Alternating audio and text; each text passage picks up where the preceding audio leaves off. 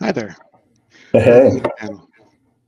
thank you. We are talking today about new FDA cybersecurity requirements for connected medical devices and how this is going to impact regulatory approval. Those went into effect this year, shocker, no surprise. So that is being done, and that is affecting everybody who's trying to apply for medical devices now. So we'll get into more of the definitions of some of these things. But first, I'd like to introduce the panelists. First, we have Dmitry. Dmitry, introduce yourself, please. Hi everyone, my name is Dmitry Verostkov.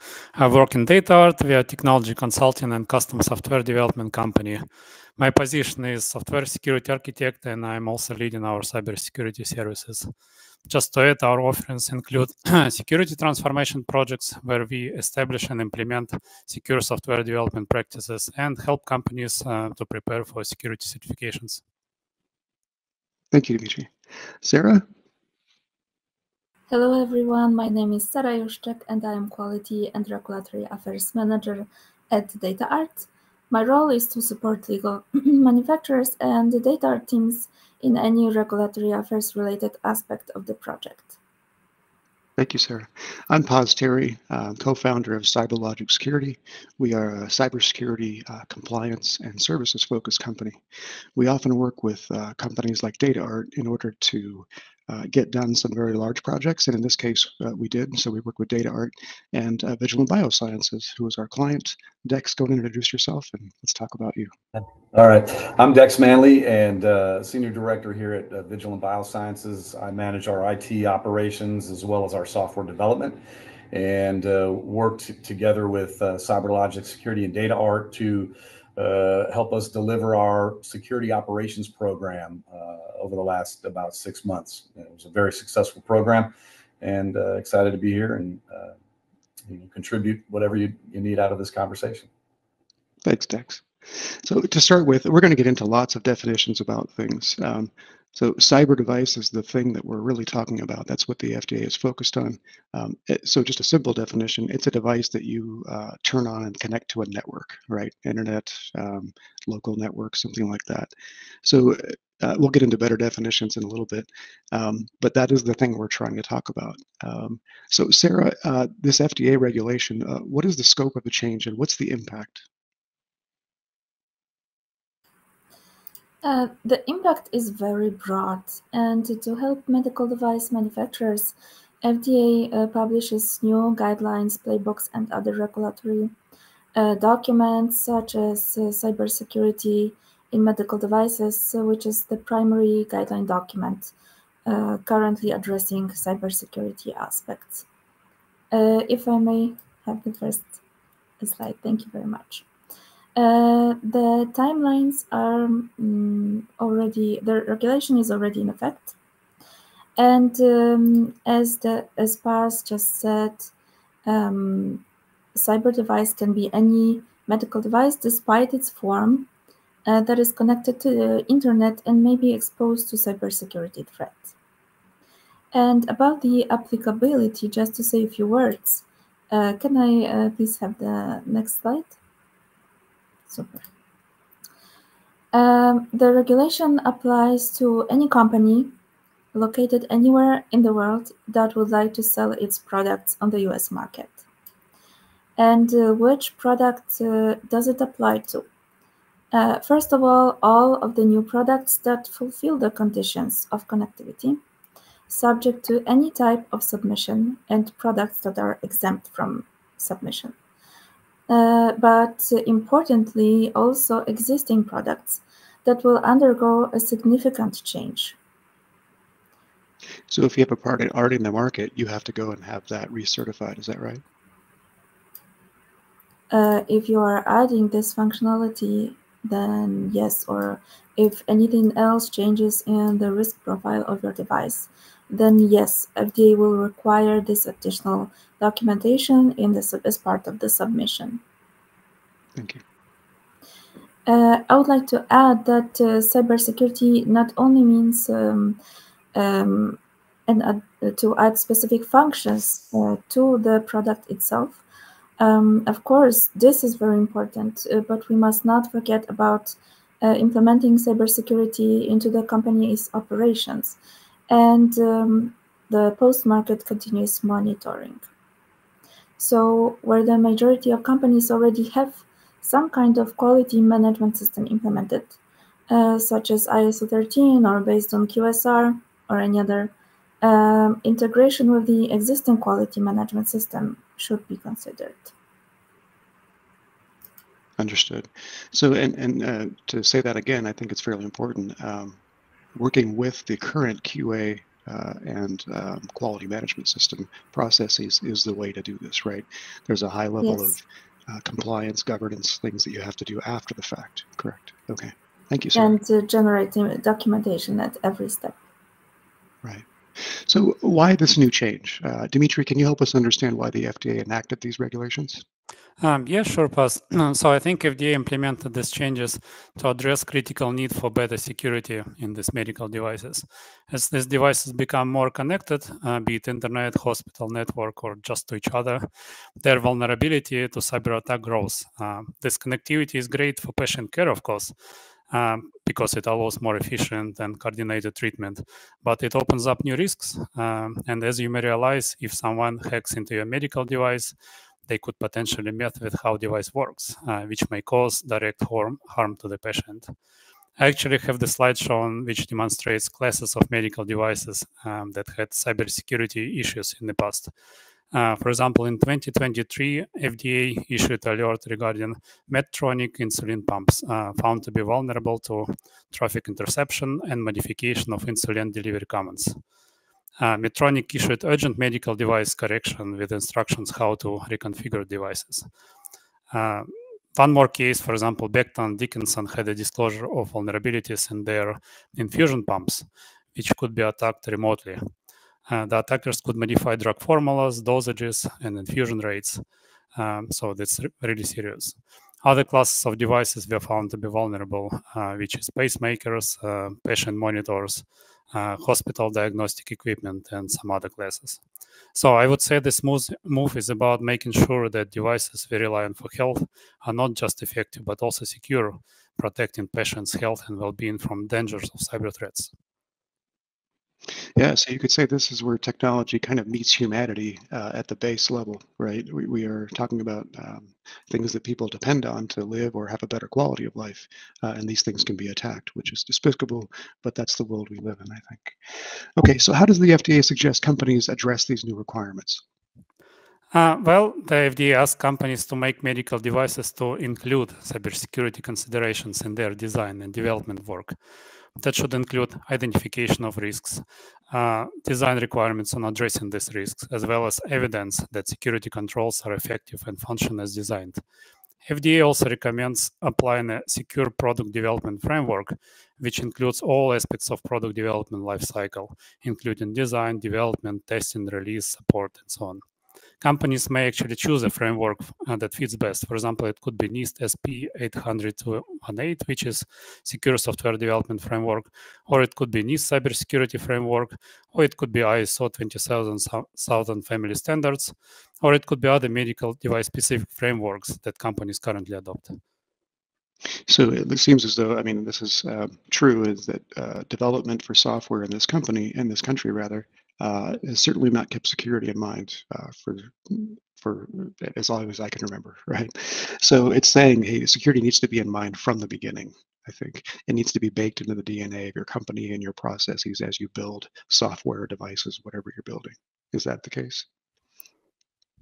I think so, yes. So can you help us understand the difference between, so you mentioned a lot of different frameworks and standards there.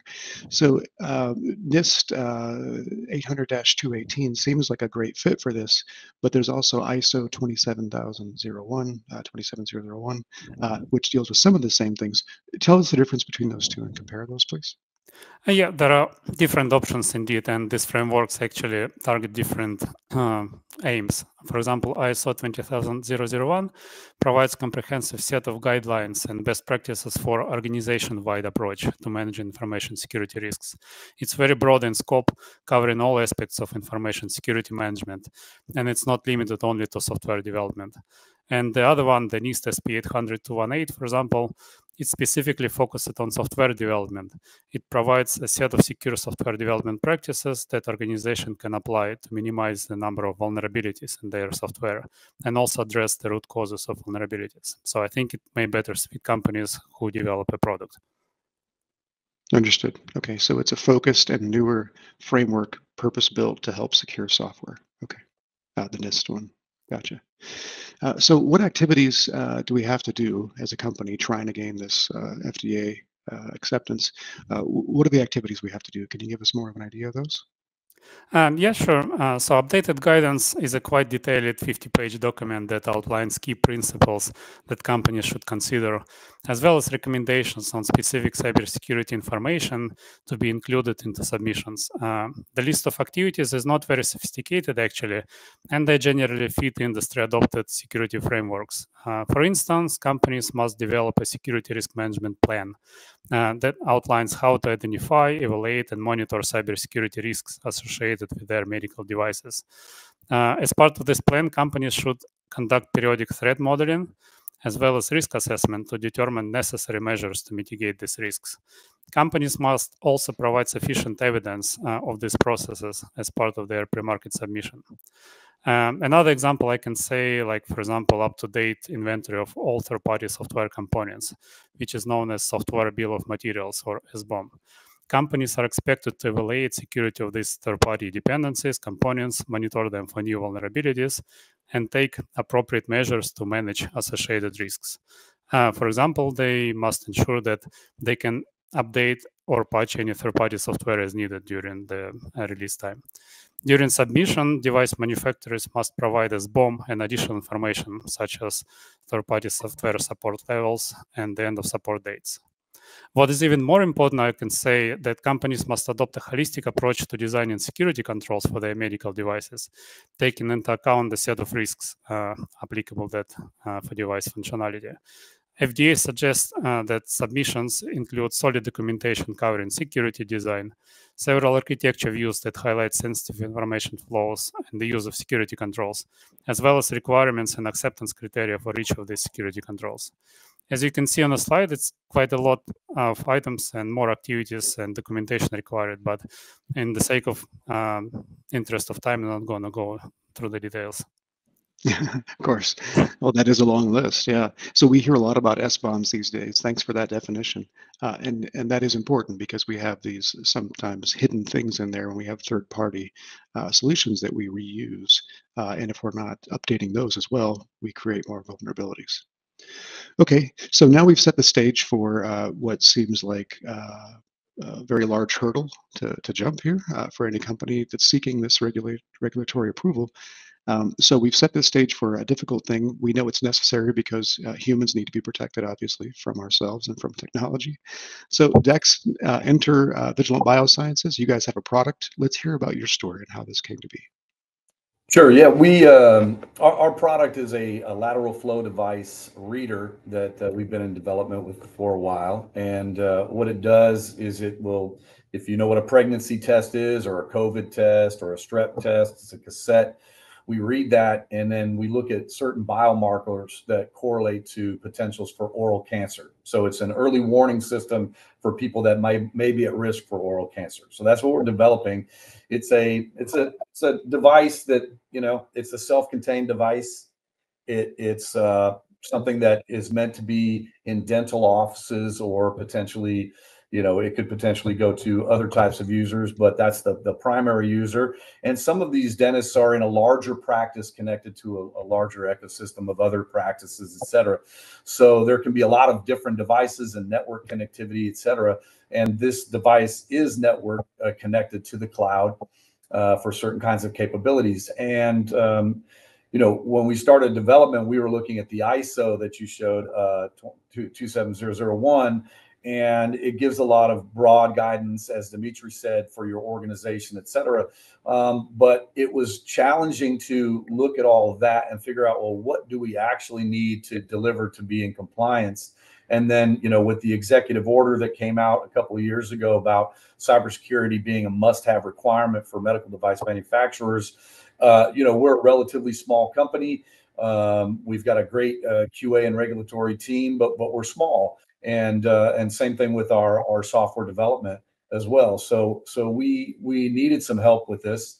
And the first need that we had was for penetration testing, because we knew that we couldn't put the device out on the market without really having it pen tested. And that's how we got involved with UPOS, as you know. And so, and then of course with DataArt as well, doing the penetration testing for us. We got great results back and a list of things that we needed to change. But, you know, obviously it didn't just stop there. We had to implement an entire security operations program to be in compliance. And it's funny too, because we wouldn't have known how to navigate. You know, first of all, do we pick NIST? What framework do we pick? And you guys, with your expertise, you all really helped us with that, because we were really focused on ISO. And the reality is the ISO standard, I don't feel like if you just follow that, based on, you know, what I've learned working with all of you, is that really is not maybe comprehensive enough. So we went with the NIST framework, and we learned quite a number of things. For example, one small thing, Dimitri mentioned the SBOM and the software bill of materials.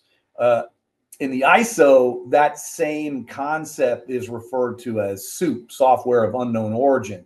It's anything that you use that you don't develop yourself, right? That is provided by another company. And so we've developed our device on the Raspberry Pi operating system, and everything else is kind of custom built, including our hardware.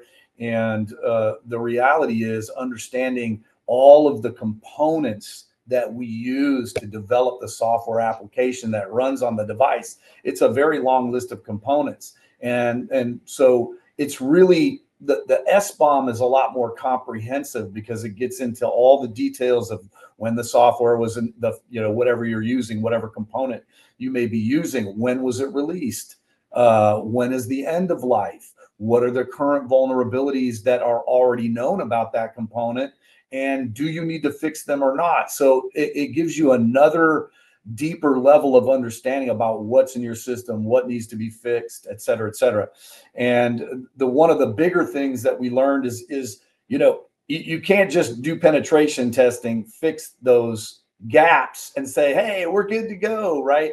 We had to develop with your guidance a security operations program, which not only handles the challenges and addresses the vulnerabilities that you currently have in the product that you need to fix, but also creating a program that's ongoing. Like, we have to do activities quarterly, semi-annually, and annually. And it's an entire program that basically kind of runs forever as long as you have a connected device on the market. So I probably said more than my piece now, but if you have any other questions, obviously. No, that's great. And so I'm not a doctor, obviously, you know me, Dex, but it would seem as though early prevention is the key to catching a lot of these things. So your product sounds like a worthy endeavor. So let's talk just for a little bit about teams. And let me say one thing that I forgot to say in the beginning. Sorry about that. Send in your questions. If you have questions, please put them in the comments. We're watching those, and we'll try to answer those at the very end. So the teams, this was an interesting prospect. So I'll just talk for a second about that. And we had literally teams, you know, we had meetings with people in 6, 7 different countries at different times in different time zones, right? That was interesting. So what worked well about that is obviously DataArt is filled with very bright and very good people at what they do. So everybody's a professional, everybody's coming with their best work. No egos really in the room, and we hit our timelines, right? And there's no secret to that. Be nice and be on time was most of the project, honestly, to keep that going. So that worked very well. We also had kind of a mid-shift change there. Dex, do you want to talk about that? Initially we just came in with FDA because we were in the middle of an FDA submission. We still have some things that we're dealing with there that are unrelated to the cybersecurity piece, actually. But we, you know, we started with the idea that we're going to submit to the FDA, and that was what our focus was. But, you know, we don't want to just distribute our products in the United States. We want to go worldwide with our products, and Europe is a big market. So they have a new regulation as well called IVDR. We're currently on the market there with our product under IVDD, which is the old standard. But with the new standard, it's also a lot more comprehensive of having to have cybersecurity addressed. And so we were kind of only about 2 months left in the project, and we came to you and said, look, can we also address everything that needs to be addressed for the IVDR regulation? And so Sarah was really great at helping us to navigate the documentation, because as you can imagine, a lot of the FDA regulations and IVDR regulations overlap. So we were covered on, let's just say 80% of that with what we had already been doing, but that the sort of delta, the divergence in the two regulations, we had to cover those gaps. And so you guys did an amazing job of helping to navigate that and run a parallel path between what we needed to get done for FDA and what needed to be done for the IVDR as well.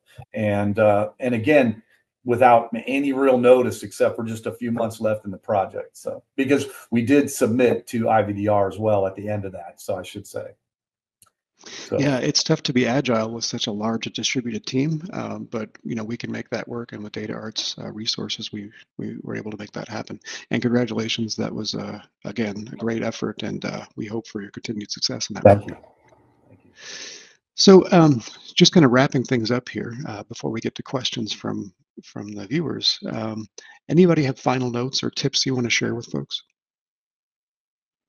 Sarah? I mean, I don't want to dominate the conversation, but I would say for anybody out there that's trying to do this, the reality is the sooner you get started, the better. Number one, for IVDR, I think the wait time is like a year about or thereabouts right now. At least it was when we started to engage with that process. So I would highly recommend that if you have any desire to ship your devices to Europe, that you get started right away with getting that process going. So that's kind of one thing that we learned as an organization. And I would just say, in terms of working with a distributed team, a lot of folks that are watching this may already have that experience. I can just underscore that in doing that, you really have to be engaged as the primary stakeholder or stakeholders. You've got to make sure you're driving those conversations with your team. So like with CyberLogic and DataArt, we had a really good cadence of weekly meetings, and that was just a baseline, but we had probably 3, 4, 5 meetings a week with various different people on the team. I mean, and I think that's one thing that also should be said, is it wasn't just the 4 of us on this call. My team, I have a QA and regulatory person, a manufacturing person, an operations person. I've got a QA, software QA person on my team. And then I also have our outsourced partner that helps us, Tidepool. They're not here today, but they are an amazing team, and that's my development team. And I've got 3 developers, a QA person, a UI UX person over there, and their CTO who works closely with me as well on our product, dedicated to our product. So that's 10 or more people, 10 to 15 people that are working on our side of the fence. And then you all also had Paz, you and Michael, your partner, have provided a lot of very excellent guidance to us, at least initially. Well, not initially, all throughout the whole product, but I'm just, or time that we worked together. But initially getting us going was very helpful. And then joining together with DataArts, we had 2 DevOps engineers, right? We had Dimitri in the background, also working with another security framework architect, and a couple of other QA people. So the team, the overall team was 20, 25 people working on this. And there's absolutely no way we could have done that internally. There's just no way.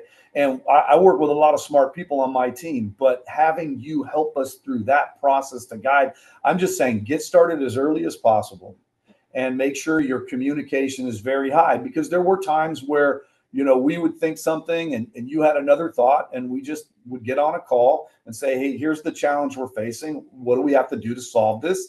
And you guys did a great job of going back and really bending over backwards to meet our needs or help us where we needed help with. And it wasn't, we weren't just writing the documentation. Sarah, you wrote a lot of the documentation for us, but it was a collaborative process. So even if you're hiring DataArt and Cybersecurity to do things, they will pause delivered a number of documents for us on our behalf. That said, that's just the starting point, because we had to review and read every single word of every single document that was produced, and we had to make sure that we understood it and made it fit with our organization, because even though they delivered the documents, we had to make sure that they worked for our scenario, because they can't understand, DataArt and Cybersecurity Security doesn't know everything about our company, how we operate. So again, you can't just, it's truly a collaborative process with your organization and with what you folks did for us, because it's not a thing where we could just hire you and say, okay, do all this, because it's not just documentation. We had to implement a lot of things on the software side of the house too, like the SBOM. That's a documentation piece, but we had to implement certain things that would help us generate the SBOM on the software side. A lot of the frameworks that we had to implement, like I'll just give one example. There's a tool called Bearer. It's a software tool that runs every time we do a software build, and it picks up vulnerabilities. Now we're in the middle of a new release. We had solved all of our cybersecurity issues that were found in penetration testing. All of those issues got handled and developed on the development side. But in this new release that we're trying to get out in October, we found this Bearer tool. It's an automated testing tool. Found 65 additional cyber software security issues between our last release, which was maybe a month and a half ago, and now 65 new issues that it found automatically. But that was a tool we had to implement as part of our process. And by the way, we fixed those 65 issues, which you guys never heard me say before. So anyway, that's just kind of the basics of what I wanted to say to start early, get your team together, make sure you maintain high communication levels, and just work with your team. And you guys did an amazing job. So thank you so much. Thanks, Dex. Yeah, you had a great team. We really enjoyed that. I think all of us. I know I did, and Michael did too. Sarah, any quick tips? First of all, thank you very much, Dex. It's such a pleasure to hear this feedback. Well, from my side, my quick tip would be to engage a regulatory support as early as possible.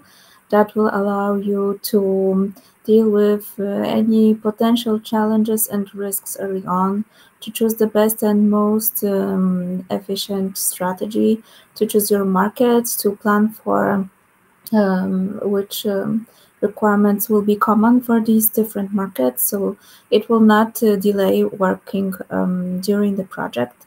I believe that it's the best advice I could get.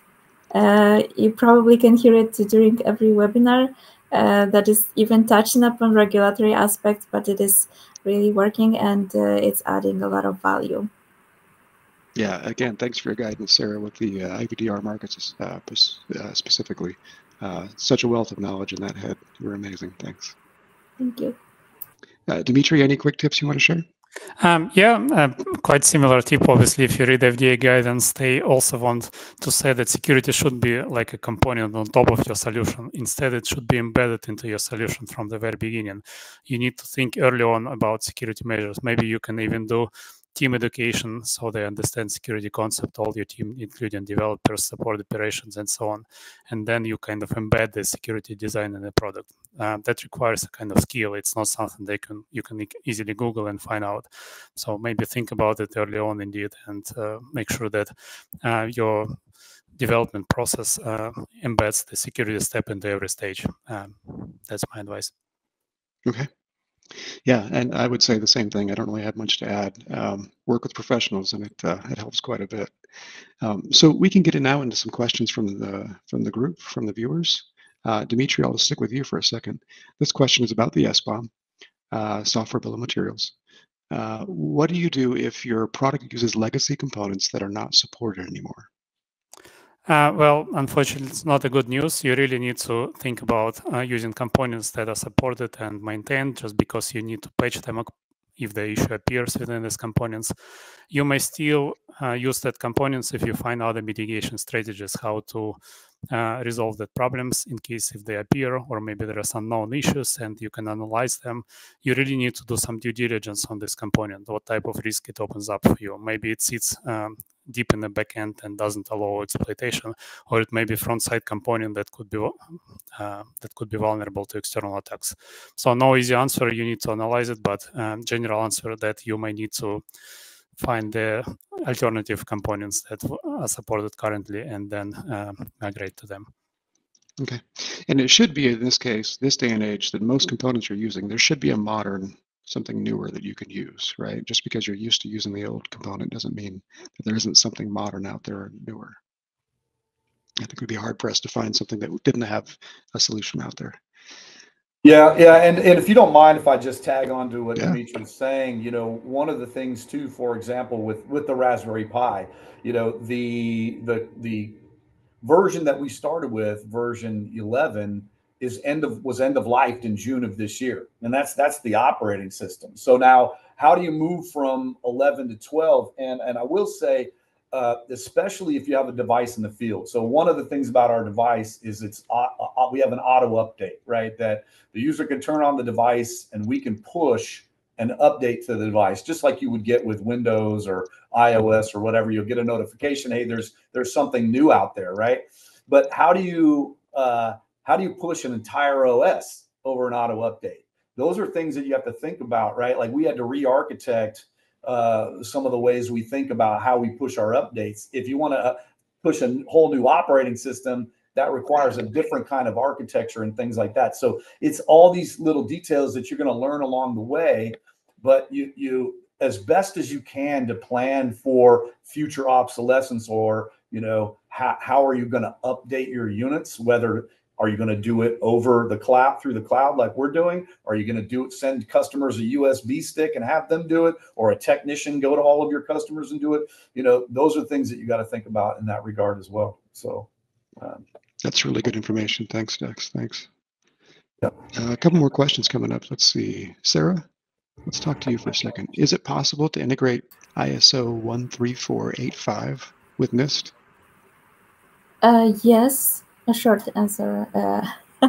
Yes, I confirm. We did that successfully with DEX and Vigilant Biosciences.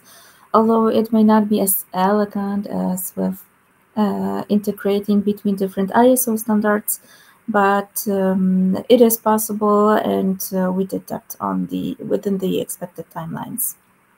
Yeah, and so for a lot of these, there are control mappings too. If you're going between standards, they say this control means this on this side, and that means that. On the American side, we see that quite a bit.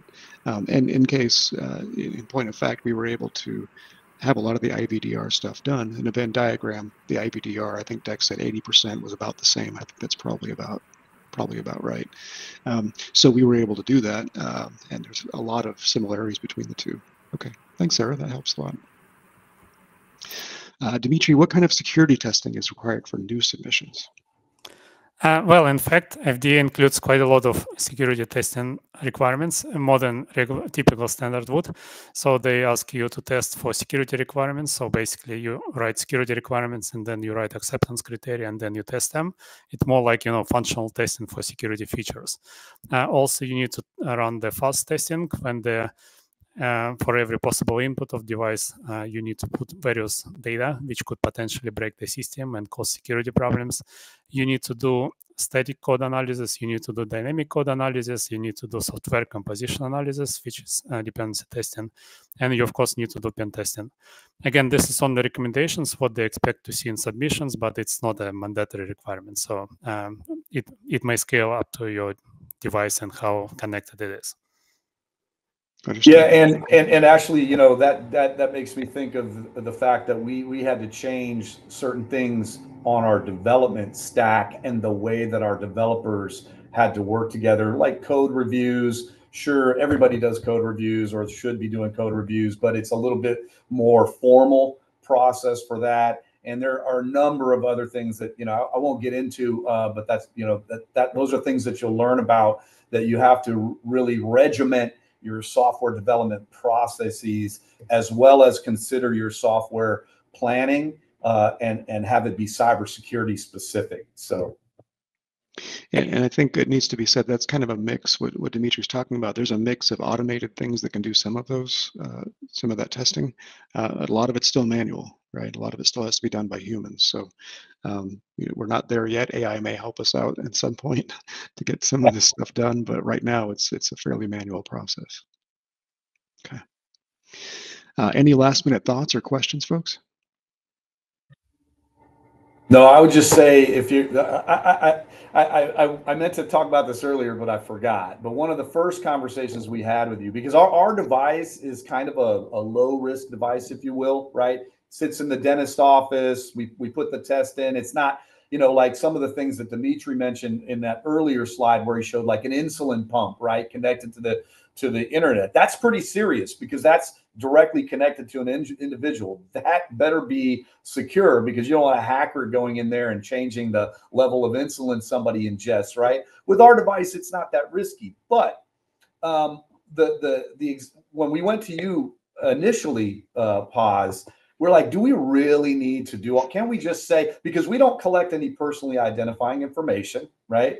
We just collect clinical factors, but it's not related to a person. We don't have any of their information in our system. So, and okay, maybe a hacker gets in and attacks our device and maybe they steal some of our intellectual property, right? Like, okay, so that's a risk on our side as a company, but it doesn't put the customers at risk, the patients at risk. So, do we really need to do this? And the best thing that sealed the deal for me is you said, well, look, if your device is sitting in like a dental office connected to a hospital or other dentists, whatever, and a hacker gets in there and they attack your device, that device can be used as a zombie device. I don't even know if that's the right term, to attack other devices on that network. And that there have been a lot of cases of where that's happened. Somebody had this device like ours. They thought it was innocuous, and nobody cares about who's going to care about that device. But it's a way for them to get into the broader network. And so when you really think of things that way, it really becomes apparent that even if you've got a device like ours, which is low risk, and you're saying, well, do we really need to do it? Yeah, you really need to do it. So, it's just something you have to do if you're going to be connected to the internet. And this is the problem we have with the Internet of Things, all these small devices that are now plugged into stuff, right? We don't really think that's got a web server on it. That can potentially attack my network if I leave it sitting there. Common thing that happens. So I appreciate that, Dex. That's good feedback. If we have no further questions, I think we are about done for today. We very much appreciate everybody hanging in there and sticking with this somewhat dry topic. And again, thanks for our panelists today. Dex, great to see you again, and always great to talk to you. Thank you. You too. Dimitri and Sarah, thanks for your expertise and for joining today.